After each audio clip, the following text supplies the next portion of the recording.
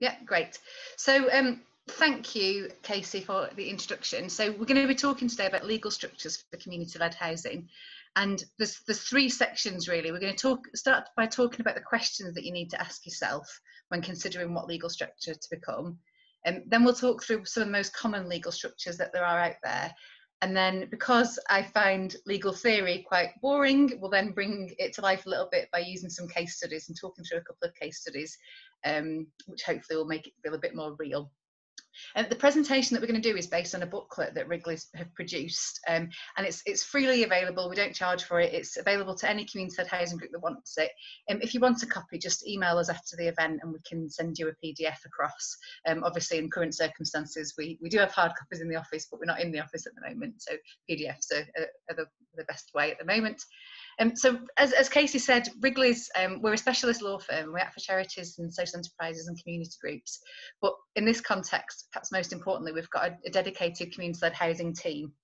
And we've been working in the sector for over 30 years. We also work really closely with various umbrella bodies such as UK Co-Housing and the National CLT Network. And we advise CLH groups throughout England and Wales. The two people who you've got with you today are myself, Laura Moss, and Sophie Henson, who's on screen as well. We advise groups on governance and commercial matters. So it's things like setting up new groups and helping them with ongoing issues that arise from the rules, membership and board of directors and how they work. And then also on more commercial things like funding agreements and contracts with housing associations and so on. I have a really personal interest in community-led housing, and apologies, I'll keep talking about CLH, by which I just mean community-led housing. I have a real personal interest in it because I sit on the board of the UK Co-Housing Trust, and I have done for the last 5 years or so. I also co-founded a community land trust in Yorkshire, and I'm now in the process of developing my own co-housing community in Cumbria. So I've got lots of practical experience as well as kind of the core legal knowledge, and I will try and bring that in where relevant, because I think it just helps really to show kind of what I'm talking about sometimes. So what we're going to cover today is firstly what community-led housing is, and then choosing a legal structure and the questions to ask and what your options are. And then, like I said before, we'll then talk about some case studies. So people talk about what community-led housing all the time, but what do we actually mean? Now, there isn't a single legal definition of it, but these three characteristics, the first three characteristics on your screen at the moment, have been broadly adopted by the sector as the standard, and they're included in some government guidance on this sector. But the government's very clear that this isn't a legal definition. So it involves meaningful community engagement and consent throughout the whole process, right from sort of group formation through to living there. The community owns, manages or stewards the homes, and then the benefits to the local areas or the community are clearly defined and legally protected. I think a big question when I look at those 3 points is what the community is. Now, and that's what I'm going to be talking about when I talk about what questions you ask yourself. One of the biggest questions I think you need to consider when looking at what legal structures to become is who is your community? Community-led housing as a whole, as an umbrella term, it includes things like co-housing, community land trusts, housing co-ops and collective self-build. However, I think what's really important is that all those 4 types of entity can have different underlying legal structures, but don't get hung up on that, because it can be completely overwhelming having all these different types of community-led housing to consider and all these different legal structure options, and that shouldn't be your starting point, because it's rather than, we get groups coming to us all the time saying I want to be a co-housing group or a community land trust. And my starting point is always to ask people to take a step back and to consider what your priorities are and what it is you're trying to achieve. So if I can ask you for a few minutes to completely put out of your mind legal structures and different types of community-led housing, and let's just look at what you're trying to do with your housing project. So I'm going to try and work you through a whole set of questions as logically as possible. So you forget about the types of community-led housing and different legal structures, go back to basics and ask yourself questions in 3 areas, as you can see on screen. So the first is the people. So consider who's involved in your project, who benefits from the project and who controls the organisation. I'm going to go through these in more detail in a second or two, but the second lot of questions is about the funding, so the pounds. Where's the funding coming from? Are you reliant on grant funding? Will the members be putting up the cash themselves? Are you going to be obtaining loans? And if so, are those loans going to be for individuals involved in the project, or will the project itself be able to obtain a loan? And then finally, it's the property. So how should the property be owned and managed? And I think a key point here is whether you're looking at personal property ownership or collective property ownership, where the legal structure owns the property rather than the individuals who live there. So over the next few slides, we're going to go through these questions in more detail. And what I suggest that if you would find it useful, please make some notes to in response to the questions that I'm going to ask, and hopefully it'll help you work out what legal structure perhaps you might want to be. So the first set of questions is all about the people, as I mentioned. So I think one of the key questions here is who will benefit. So who's going to live there? Are the people who benefit from your project the members who live in the project, or is it a benefit for the wider area? So people who live and work in the area or further afield, can they come and live in your project? And is it for their benefit? I think another way of looking at this question is whether you, as a person driving this project forward, want to build, develop, or perhaps buy homes that you're going to live in yourself, or do you want to build, develop, or buy homes for other people to live in? I think linked to this is who's going to control the organisation. So is it just the residents who are going to control the organisation, or can anyone join in who perhaps just live or work in the area, and can they control the organisation? How's that control exercised? So for example, how does voting work? Is it one vote per person, so one vote per member, or is it one vote per household? Should the wider community have a say over what happens in that housing development? Are there external entities which want a say over this project? So for example, we work with groups sometimes where a parish council is the driving force behind a housing development, and they want to retain some sort of control over the organisation. So it really isn't just the people who live in the property, there's all sorts of other people who want a say in what's going on. And in terms of voting control and voting balance, how does it work in terms of finance? If members are putting in money themselves, do people who have put in more money want to have a louder voice in the organisation, or are you happy with the principle of one member, one vote? These are all quite knotty questions that can cause quite a lot of colourful debate at CLH meetings, I think, especially in the early stages, but they're really important to get right, I think, from the outset. And then finally, I think perhaps most importantly, what are your aims and priorities? So are you trying to set up an intentional community with people who choose to live together and have responsibility for managing the space they live in? Or are you trying to benefit a wider area, perhaps economically, socially, environmentally, or all three? And of course, it could be a bit of both. You're trying to create a community, an intentional community, but you might be trying to improve the area at the same time.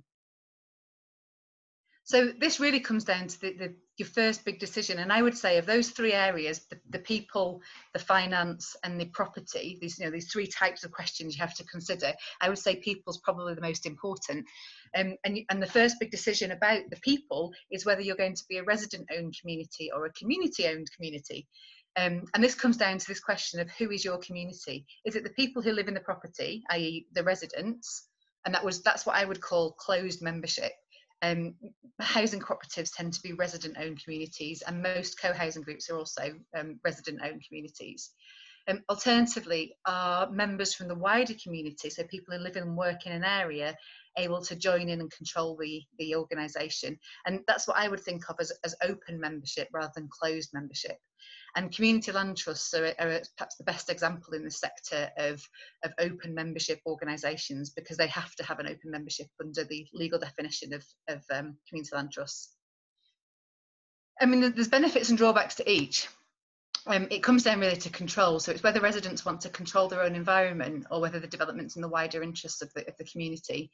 It might also affect funding, though, in some cases. So community-owned structures might find it easier to attract funding because there's clear evidence of this wider public benefit, especially where they're being used to deliver affordable housing.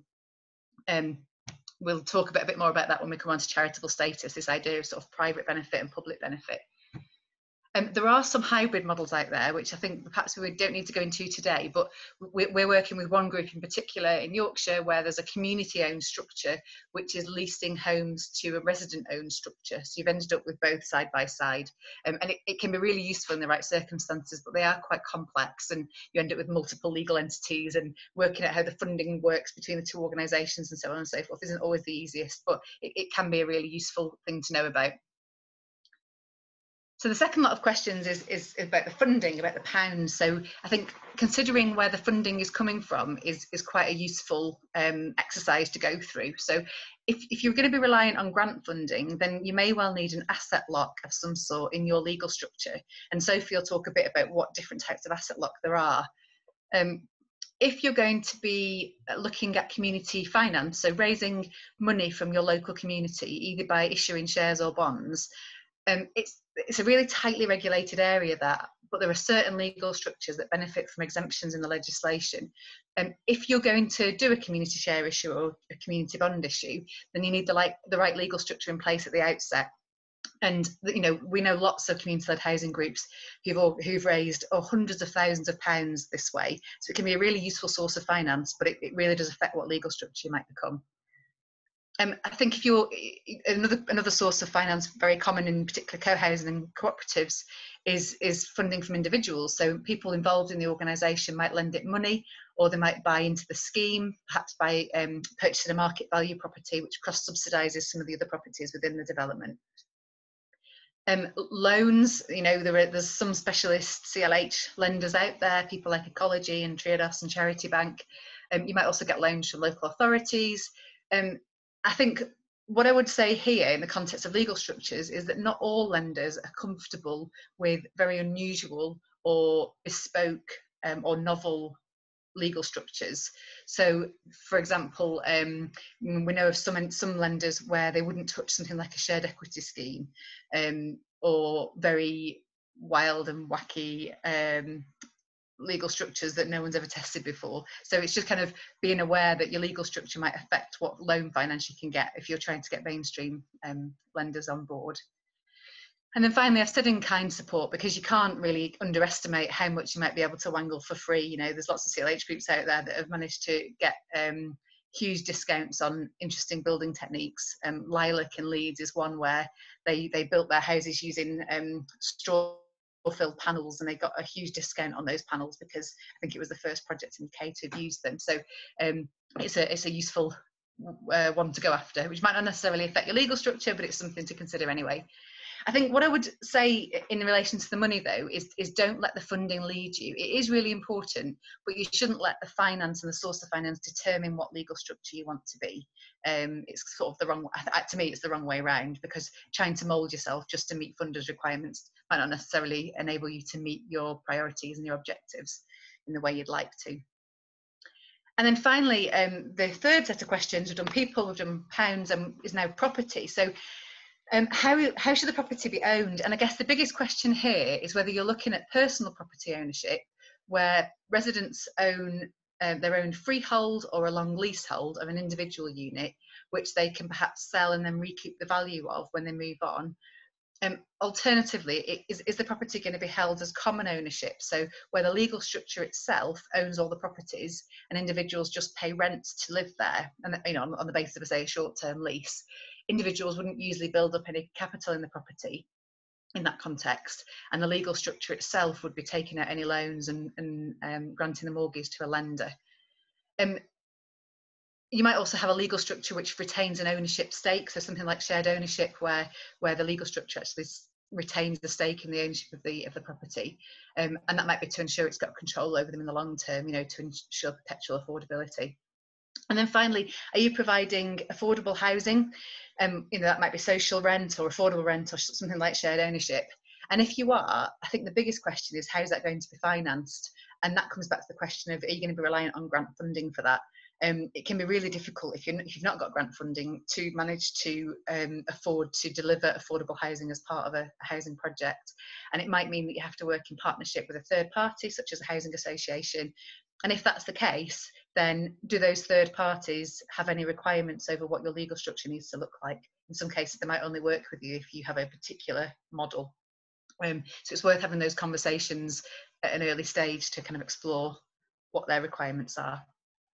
So that's all the questions really that you have kind of tried to whistle stop tour talk you through. Sophie's now going to talk about what the different options are in terms of legal structures. Yeah, thank you, Laura. Thanks for running through all those questions. I'm sure that's given everyone lots to think about. So once you have the answers to Laura's questions, once you spent some time thinking about those, you can then start thinking about which legal structure is right for you. So as the slide says, I'm going to run through the common legal structures available to community-led housing groups, the optional wrappers that go around those structures, and some changes that you may want to make to customise your constitution. So if we just move on to the next slide, which is choosing a basic legal structure. There are 3 legal structures that we find most suitable for community-led housing groups. And these are the company and the 2 types of registered society, so the Community Benefit Society and the Cooperative Society. All 3 of those structures have separate legal identity. So in the law, the identity is seen as a separate person from its members and directors, so it can do things like hold property and enter into contracts into its own name. All 3 also have limited liability for their directors and members, and that's quite important as it gives them protection if the entity goes into liquidation or if any other claims are made against it. And I've just mentioned members and directors there. The difference between the 2 is quite important. You can think of members sort of like the owners of an organisation, so they're generally responsible for the overarching or big picture decisions that need to be taken, like appointing directors or changing the constitution. Whereas directors are responsible for the ordinary day-to-day business of the organisation. So that's approving legal documents and reviewing the annual accounts, that sort of thing. So when you're looking through the questions that Laura's just run through, the key one to think about here is whether your entity will be resident or community owned. A company could be either. Community Benefit Society will always be community owned, and a cooperative society will be resident owned in this community-led housing context. There's some other key differences between the 3 structures, and these include the legislation that they're governed by and their regulators, which is Companies House for companies and the FCA for societies.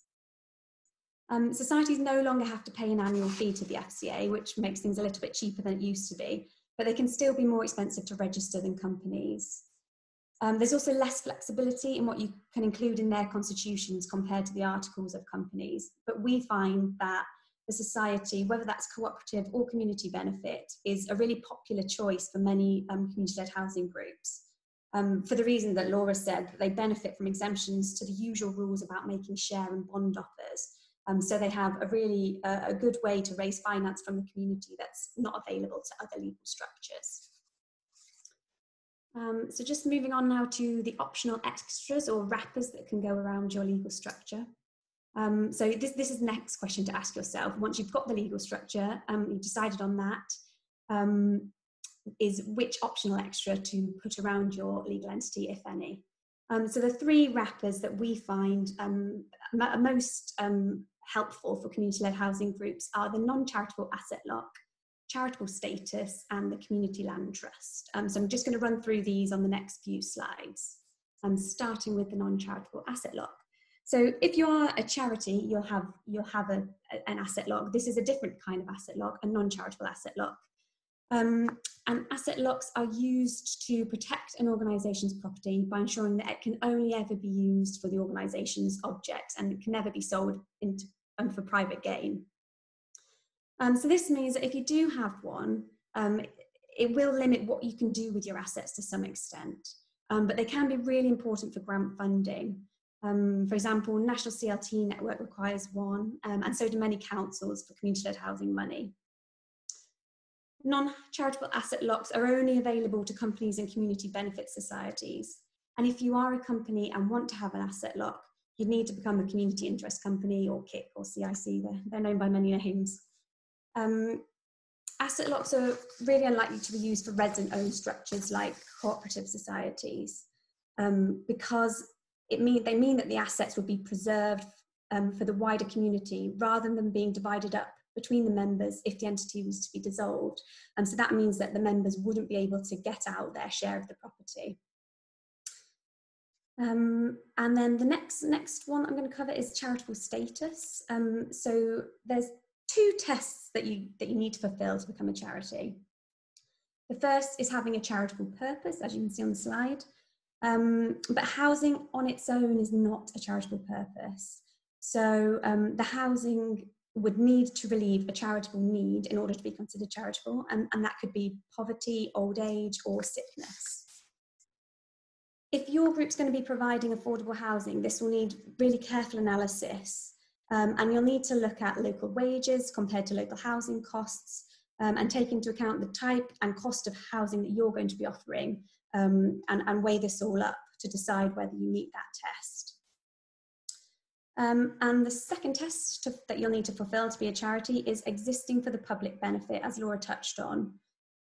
So resident-owned structures are really unlikely to qualify for this because there's too much private benefit there to their members. So if you're thinking of becoming a charity, your legal entity will need to be community-owned. So that could be a community benefit society or a company with an open membership. And this is a really technical area of law, and if you are considering becoming a charity, it would probably be worth going out and getting some advice to help you make your decision. It's also worth noting that charitable companies are required to register with the Charity Commission, but charitable CBSs and community benefit societies are exempt. So why would you consider becoming a charity?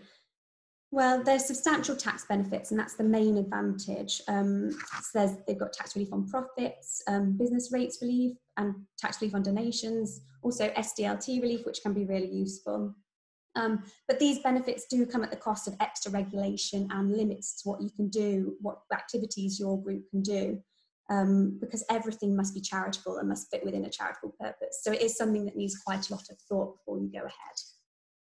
And then the final wrapper that I'm going to touch on today is CLT status, or Community Land Trust status. So CLTs provide homes for their communities that are genuinely affordable now and into the future. In order to be a community land trust, your organisation will need to further the social, economic and environmental interests of the local community. Laura mentioned that wording too, and it comes from statute. The membership of CLTs must be open to the local community, and they must be controlled by their members. They're also non-profit distributing, so any profits must be used to benefit the local community and can't be distributed to the members. There's also no national register of CLTs. You simply become one if you meet that statutory definition, and there's no need to register anywhere. And we find that the CLT wrapper is a really popular option for groups that are delivering affordable housing, or other projects that have clear community benefit.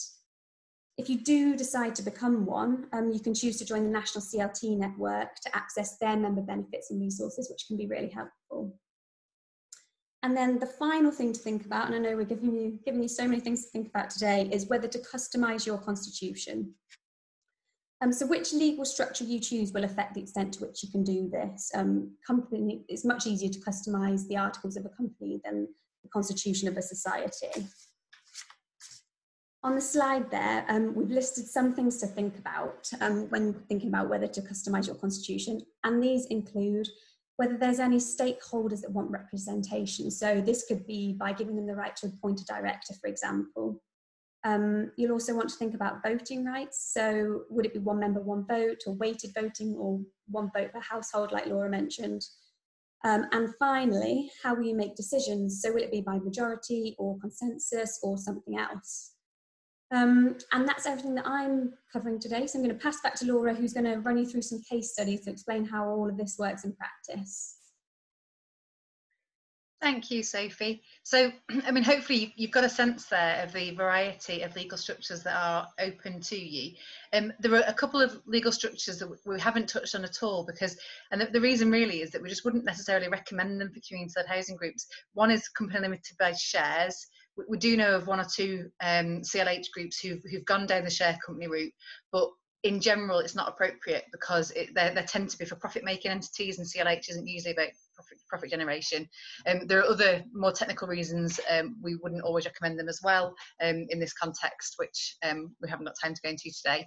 And then the second thing really is mention is that we wouldn't necessarily recommend you go down sort of an unincorporated structure. All these structures we're talking about are incorporated entities. So, you know, there's lots of things out there like unincorporated associations or partnerships, but you just don't get the protection of limited liability with those. So, so we've kind of narrowed it down to company limited by guarantee or some type of society. So in terms of case studies, the first which I wanted to talk about is Home House Farm. So this is my own co-housing community, so it makes it very easy for me to be able to talk about. This is, we've bought some land just outside Kendal in South Cumbria, so it's a very rural area. At the moment it's a load of derelict farm buildings, and as you can see it's a bit of a mess. I don't know if you can see that on the photograph, there's a lot of symbols all around the site where it's an A with a circle around, which I've since learned means anarchy. So you can get a sense of the people who used to live there. It was squatted for decades by a group of people who wanted to kind of create this idealistic community in the south of Cumbria where property prices are very expensive, but they didn't get planning permission and the local council hated them. So, and after years and years and years of legal wrangling, they were kicked off the land, and the owner of the land sold it to eventually to us. But it means that the site's got this colourful history and it's a bit of a state. Hopefully we'll be able to carry on some of the ethos with what we're doing, but we're still having issues with planning, so who knows. Anyway, so we're planning on knocking down all the existing buildings and replacing them with eco new build homes, and we'll try and reuse as much of the material as we can to try and keep it as eco as possible. But going back to the questions that I talked about at the beginning of the presentation, I mean, I could talk for hours about what we're doing on the site, but if you want to know about legal structures. So our priorities, in terms of the people involved, our priority is to create an intentional community of like-minded people who want to build sustainable homes and live according to eco-friendly principles where we try and share as many resources as possible. We are trying to benefit the wider area, so we're engaging with the local community as much as we can, and we're doing things like planting a community orchard. But there's no doubt really that the biggest benefit will be to the people who live there. You know, it's going to be to us. And one of the reasons for that is that we want to be a resident-owned community. We want to have control over the houses that we build.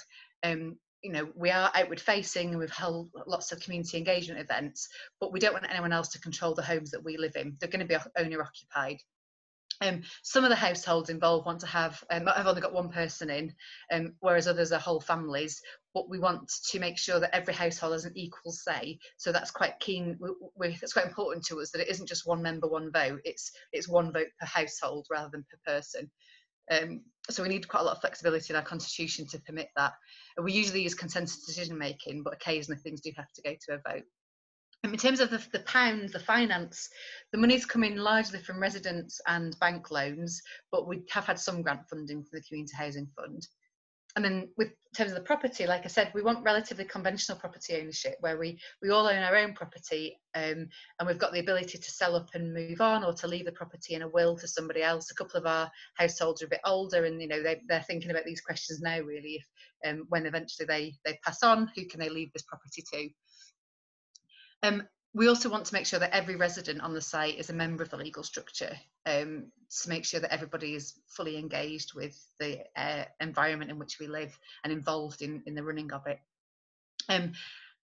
The kind of the way the property has been set up is that the legal structure is going to own the whole site, and then individual households will own their own freehold of their own properties, but then each person who lives in one of those properties is a member of the legal structure which owns the common areas, so we share responsibility for the common areas. And that's a really, really common way for co-housing entities to operate. Lancaster, On the Brink, Cannock Mill, Marmalade Lane, most co-housing groups I know of operate in a quite similar way to us. So in terms of the legal structure we ended up choosing, it was for me, it was a bit of an obvious choice really, and we've gone down the company limited by guarantee route. The reason being that it's really simple and it's really flexible, so we could put things in about quirky voting rights per household rather than one member, one vote. And it can also evolve over time as the community beds in. So we've not had to make changes to the constitution yet, but I can see in the future we might have to as things change and as things evolve. in terms of the optional wrappers, we actually didn't need any. We are mainly self-funding. We don't want to be tied into any funders' requirements. Being a CLT wasn't appropriate because we're a resident-owned structure. Charitable status, there's too much private benefit involved, so we wouldn't qualify for that. So we've ended up with just a simple, very simple, basic CLG structure. However, the third step that Sophie talked about, customising the constitution, we did do quite a lot of customisation. So to put in those weighted voting rights per household, and to make sure that consensus decision making is built into the articles as well. And we've also got an acknowledgement about the wider community benefit that we hope to bring to the area in the objects as well, because I think that's quite important to have enshrined in our constitution. In contrast to Home House Farm is Knaresborough CLT, Knaresborough Community Land Trust. Now, this is a group that we worked with a couple of years ago, and they're based up in Yorkshire. Knaresborough is a really beautiful market town, but it's quite touristy in Yorkshire. As you can see, it's very pretty.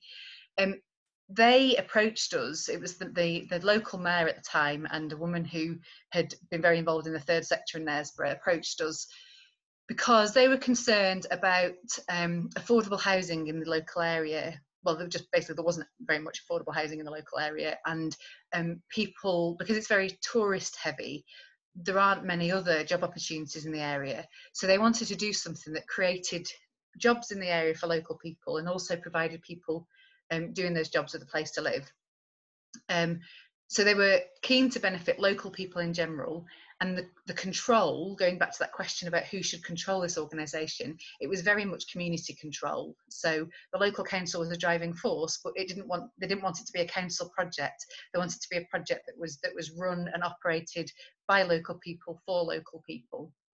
In terms of where the finance was coming from, they are very much reliant on grant funding, but they also might do a community share issue in the future because there is quite a lot of money around that area of North Yorkshire, and people are quite invested in some of the sort of local projects that go on. So they think they should be able to raise quite a bit of money through a community share issue at some point in the future.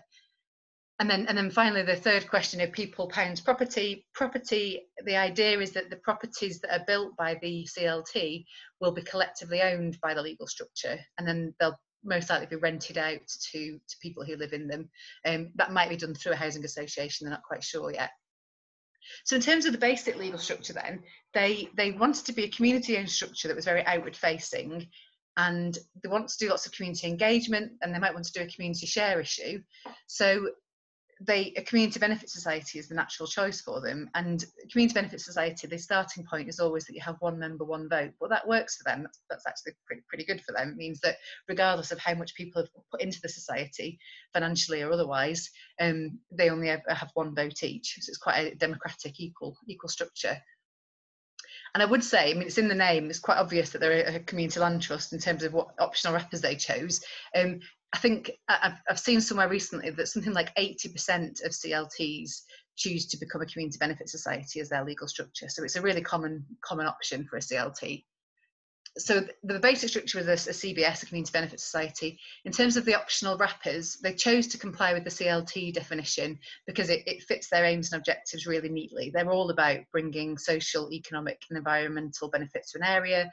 They want any assets owned by the CLT to be owned for the benefit of the community in the long term, and they want to be a non-profit entity.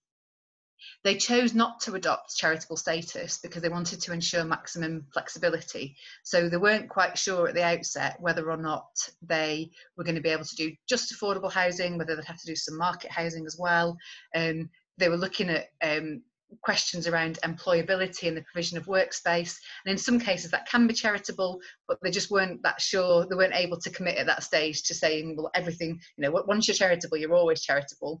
And they wanted to retain flexibility to do things which may not be charitable in the future. I mean, I would say it's fairly common for charities to have trading subsidiaries, and the trading subsidiary can do the non-charitable aspects of what things the charity itself can't do. But then that adds another level of complication and another legal structure to the mix, which for a small volunteer board might be a bit much to ask for.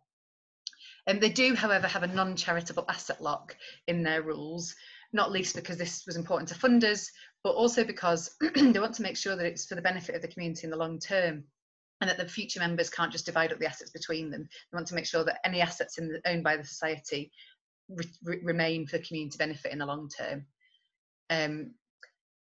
And then finally, in terms of the third stage, customising their rules, they didn't need to have very many amendments to the model rules that we used for them.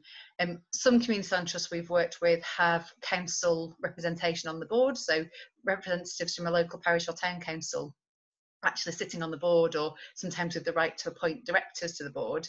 In their case, the mayor he wasn't interested in that. He just wanted to be completely community owned. It's perhaps slightly more detail than you need at the moment, but once you've got a non-charitable asset lock in your rules, you can't then become a charity. So it did mean, by having that non-charitable asset lock in the rules, it meant they were ruling out the option of perhaps becoming a charitable CBS in the future, without setting up a new society and transferring everything across to it. So my starting point with all of this is always to keep it as simple as you can. But if you're a community benefit society and you're having to choose what asset lock you're going to have, a non-charitable asset lock or a charitable asset lock, it does make quite a big difference actually, because if you've got a non-charitable asset lock, converting to a charity further down the line isn't impossible, but it requires quite a few steps to go through. And we're working with a group at the moment who's going through that, but it isn't always that straightforward. So just a note of caution on that one. That's it from us in terms of the core presentation, but we are more than happy to take questions if you've got any. I think Casey and Alan are going to chair that, I think. Yes, fab, thanks both. If you want to stop sharing your screen, Laura, and then we can all see each other. But I think we've had a question I've just seen on the chat from Alison Ward. So what would your advice be to a group that were only considering a charitable status to avoid paying corporation tax? Would you say it was worth it? Are they going to be trading? Because corporation tax only rides on trading profits. So CLH groups don't tend to do much trading. On rental income from ground rents. So I wouldn't say it was a massive amount, but I suppose looking at how much tax, we can't advise on tax, but looking at how much tax it would entail, the corporation tax isn't usually the driver in this sector. It's usually things like SDLT on the in the tax you pay when you buy a property up front. Yeah, it really depends on whether they're up for the constraints that charitable status brings, and whether what they're doing ultimately, the bigger question really is whether what they were doing would qualify for charitable status. Thank you. Any more questions? Please feel free to post them in the chat, or put your hand up, or unmute yourself.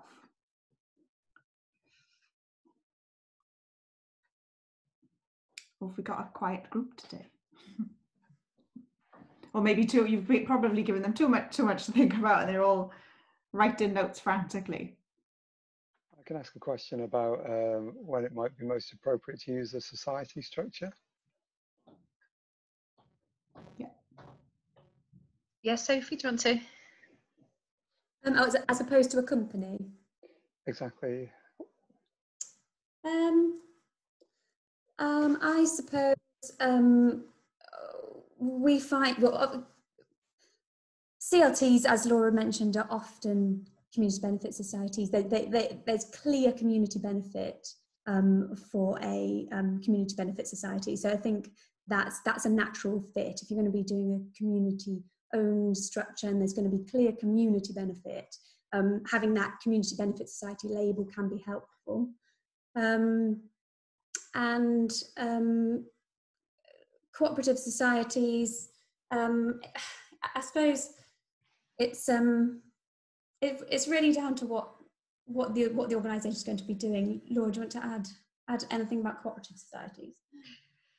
I guess for me, the biggest advantage of a society is the ability to do a community share offer or community bond offer without having to comply with all those onerous requirements around FSMA is the Act, Financial Services and Markets Act, and it means that when you see a share offer on the news or on an advert, and it has loads of caveats underneath saying your investment may rise or fall, it has to be a prospectus like that has to be approved by an authorised person. It's very expensive to do.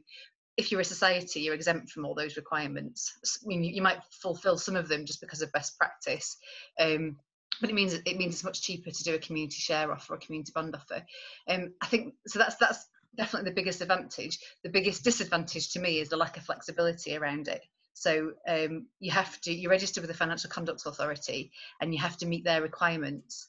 And so a big one, which I mentioned with Home House Farm, is the starting point is always, whether you're a co-op or a CBS, one member, one vote. And if that doesn't fit with you, then it's really hard to use a society structure.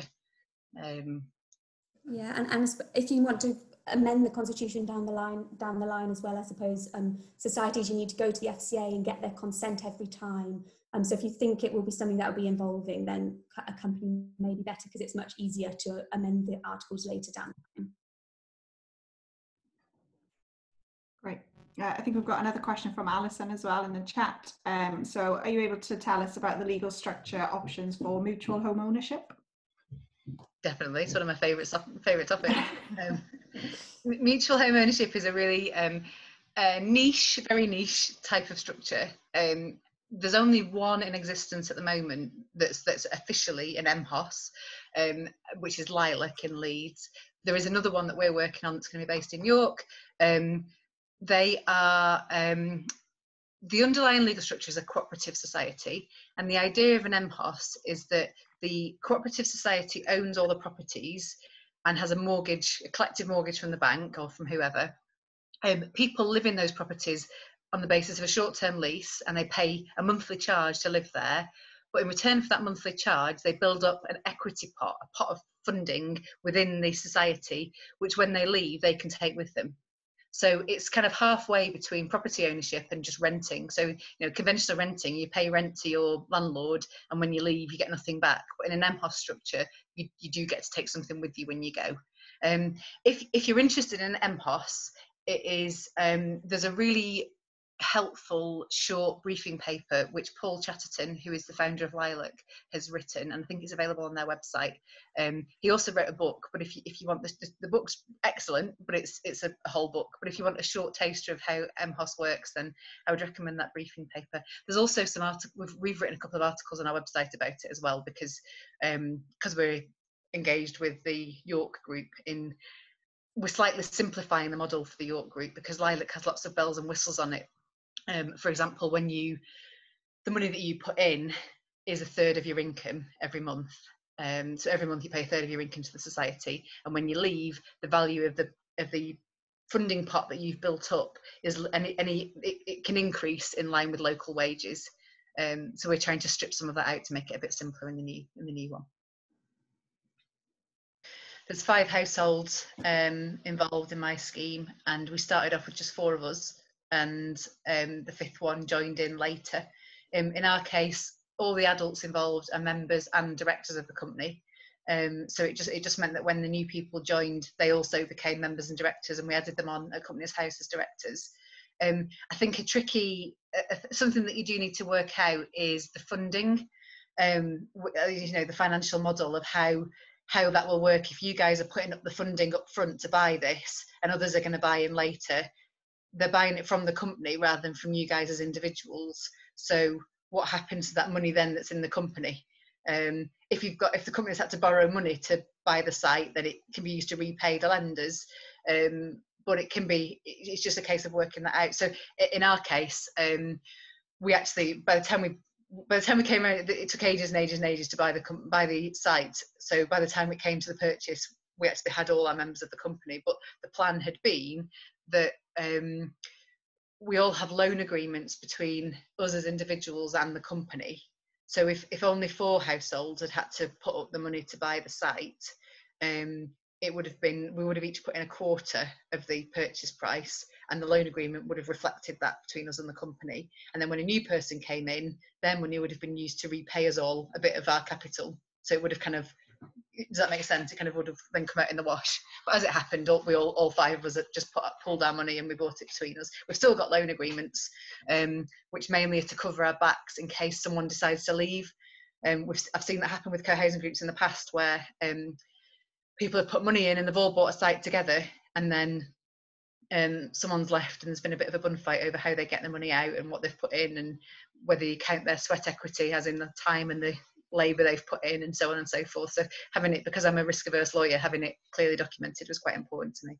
I think, you know, we approach things from a legal perspective, but people I talk to, like Alison, in fact, who's now gone, and Casey and Alan, who are CLH advisors, everyone seems to take a similar approach to we take, in terms of like, think about the people involved, and your priorities and your objectives and so on, and try and get that plan clear before you then go down the road of setting up a legal structure.